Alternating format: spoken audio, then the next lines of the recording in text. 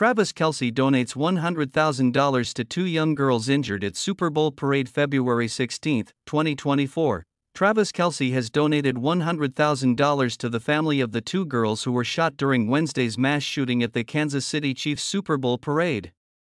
Kelce, 34, made two separate $50,000 donations from his charity 87 running to the GoFundMe page, which has been set up to assist the Reyes family and the 8-year-old and 10-year-old girls. The family set a goal of $100,000 to assist with the medical bills the two girls have accrued in their recovery.